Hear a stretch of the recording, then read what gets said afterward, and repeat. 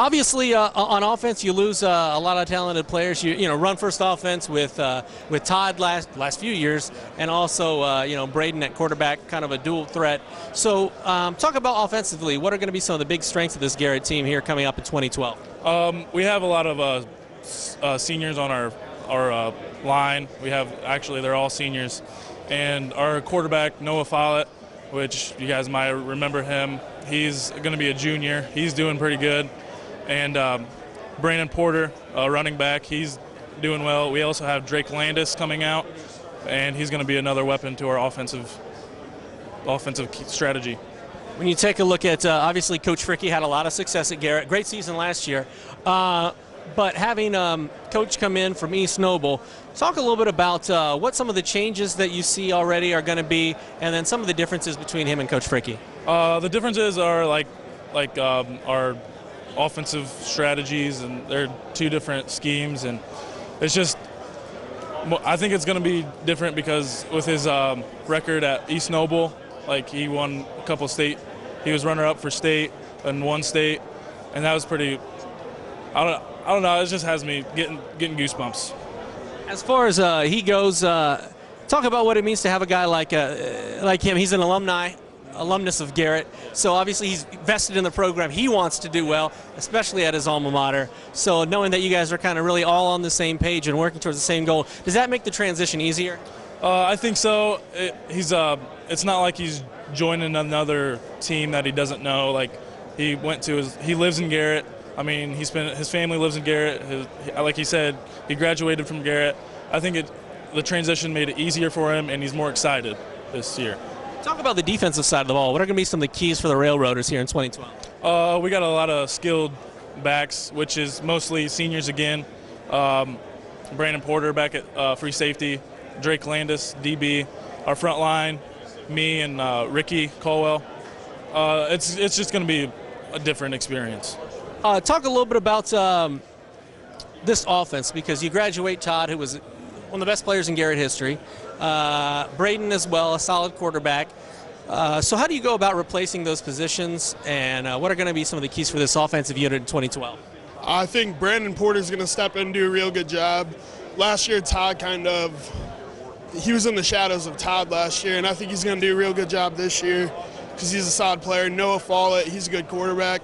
He was also in the shadows of Braden last year, and he's a good passer. And then our offensive line's looking pretty strong this year so far. Obviously, one of the big storylines for Garrett is the transition between Coach Fricky and Coach Depew. So with Coach Depew, what are some of the things that you've noticed that you really like about him, and what are some of the changes you guys are going to be making here in 2012? We get along with him real well. We have a fun time with him. He understands us. He gets along with the players well. He progresses the players really good. And probably the hardest transaction is learning the new offensive schemes. That's probably the hardest part. What's the change offensively? What's the scheme change? What did you have with Coach Fricky, and now what are you implementing with Depew?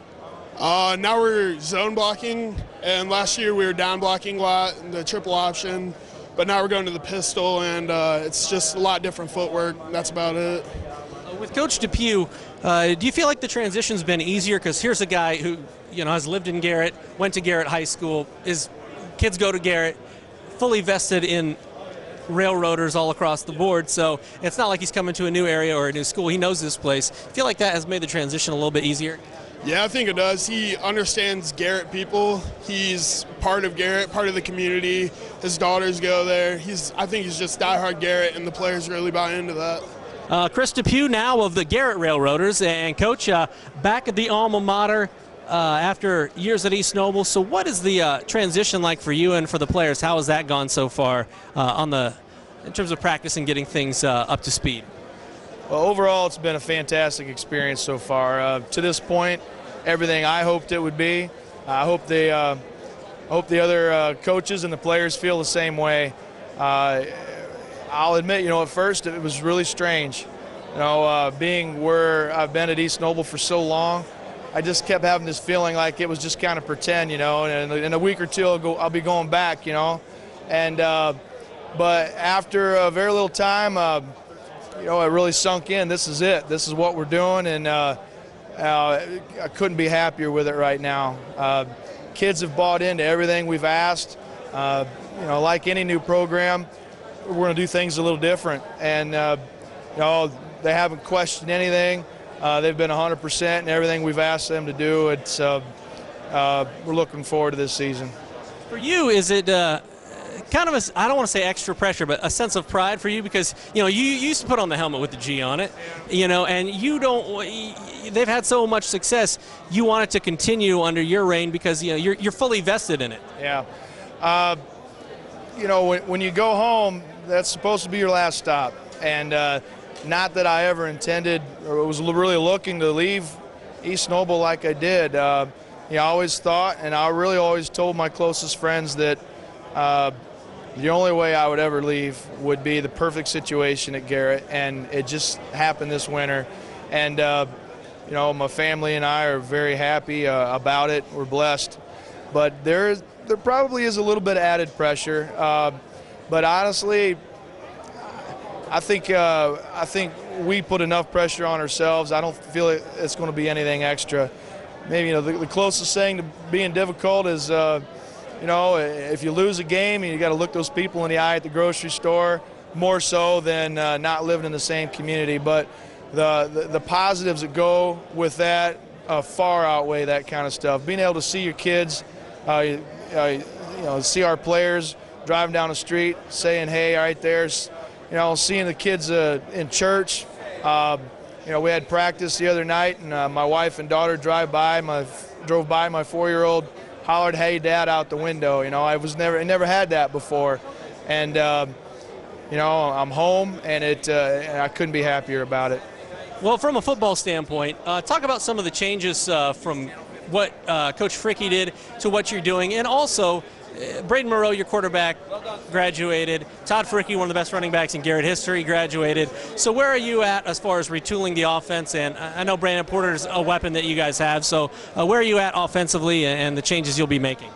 Well, the style of offense will be quite different from what the kids have been used to. We put a lot of effort in this summer to getting that figured out. Similar to what we've been doing at East Noble in some ways. A couple things I was really waiting to do there that we're going to start here at Garrett, but a quite different style of offense. Obviously, it'll feature a running back like Brandon Porter, who's #1 on the depth chart coming out of the summer. Noah Follett looks to be the leading candidate to be our quarterback right now. He's a junior, 6'1", good size, runs well, left-handed kid that can throw the ball, really intelligent. So like any offense, it's going to revolve around the quarterback. But this senior class has we've got 20 or 21 kids coming out that are playing football, and I've never had that many at a school twice the size.